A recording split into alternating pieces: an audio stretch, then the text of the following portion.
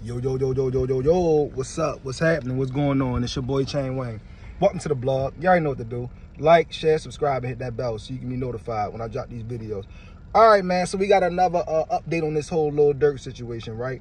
So now apparently there's a snitch, right? Like I already said it, right? So it says Lil Durk snitch was an OTF member and he was exposed for wearing a wire. OTF Jam allegedly wore wire for multiple years. He previously served a 12-year sentence. So my question is, if this is true, right? When did this, I don't know this guy. When did this guy get out of this 12-year sentence?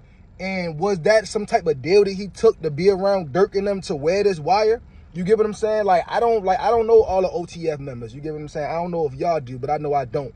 So what was the whole motive of him wearing this wiretap? You get what I'm saying? Was it to basically set Durk up in the long run or what? Like, what was the purpose of that? That's my question, right? And then it's like, the feds must have already been watching Durk for however many years. That's why they already had people that was hip to it. So my thing is, you got a whole informant in your crew. How many other snitches was you hanging around?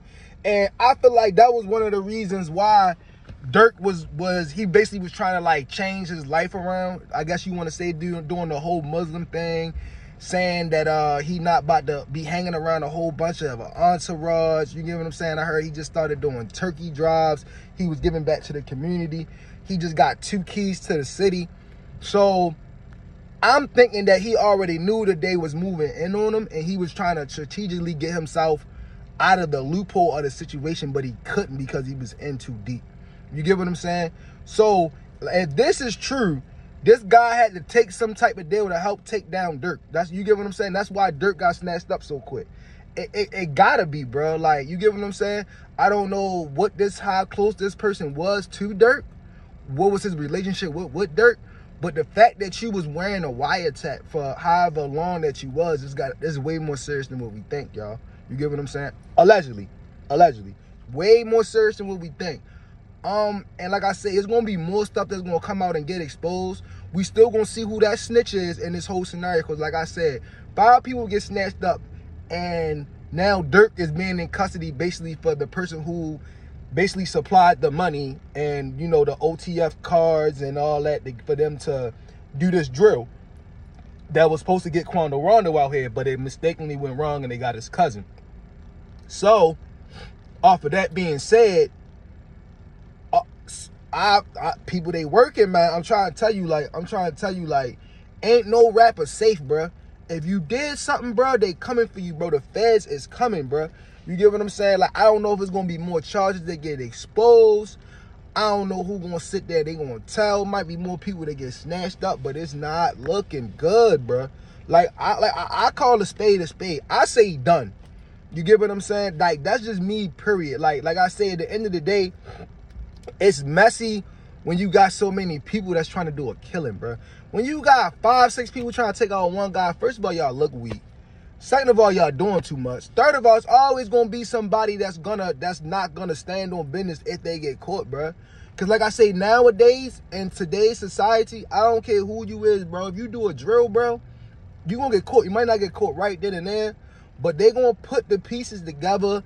They gonna get whatever evidence that they need. They gonna get witnesses. They gonna be looking at surveillance cameras, license plates, phone pings, all that, bro. Like, yo, you're gonna get caught, bro. It's too much technology nowadays, bro, for you to not get caught. And it's like, everybody was like I said, everybody was like, yo, Durk, he be moving smart. Durk move militant. Durk do that. No, he don't, bro. Because if he did, he wouldn't have freaking just hired these guys just to do that, for one. Number 2, you funding the money with your OTF credit cards, bro. So you the face behind OTF. Come on, bro. Make it make sense, bro. That's not moving strategically, bro. If you wanted this man out of here, like I said, you should have did it yourself, bro. I get it. You Durk. You feel like you ain't got to get your hands dirty. I'm going to pay somebody. Yeah, you going to pay somebody. The paper trail going to come back on you. And that person going to snitch. And you about to get the same amount of time, maybe even more, because you was the one that orchestrated it, bro. You are the ringleader. You might not be the gunman, but you are the ringleader, bro. That's a death penalty at its finest, bro. Ain't no way dancing around this, bro. Like, you get what I'm saying? And I've been saying everybody been going off like, oh, Lord Durk, he dumb. But y'all wanted him to slide for Von though, right? Y'all wanted him to slide. Yo, why Durk and them ain't slide? I know 6ix9ine having a field day with this. And even though I ain't no 6ix9ine fan, he having a field day, bruh. You get what I'm saying? Like, you crashed out. And the crazy part about it is, Von was a crash out. And Durk, you had way more going. Now you crashed out over a crash out, bruh. You get what I'm saying? Like, yo, it's crazy, yo. Like, yo, you done. All y'all done, bruh. Like, it's crazy, yo. The hip-hop industry about to just be so different, yo. Like, everybody is gone, bruh.